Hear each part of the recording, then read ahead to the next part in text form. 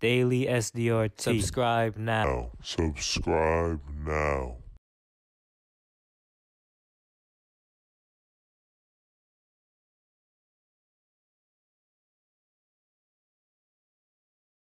Hey guys, welcome back to the channel.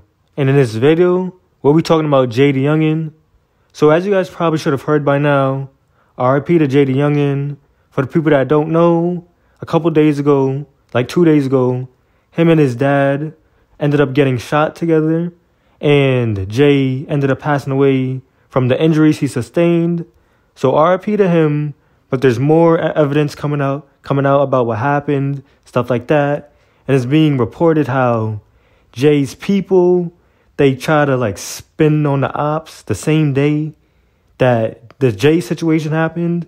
So I got a little reading for y'all right here, but it goes, Jaydayoungan's grandfather says he heard that the person who shot him came from behind his mother's house.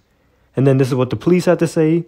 Police also say Jaydayoungan's people retaliated on the same day after the incident. So what are y'all thoughts on that? Comment down below. Jaydayoungan was shot, and then immediately is being said how the same day his people tried to get back on the same people that shot Jay. How are you guys feeling about that? Comment down below.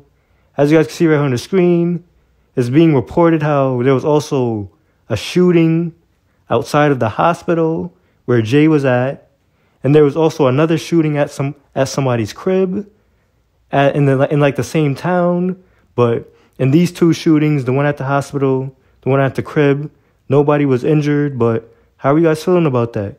Jaydayoungan's people immediately try to spin back on the Opps, try to retaliate, but nobody was hurt. But how are you guys feeling? Let me know down below in the comments. But yeah, that's it for this video. Don't forget to like, comment, share, and subscribe, and turn on post notifications. Thanks for watching.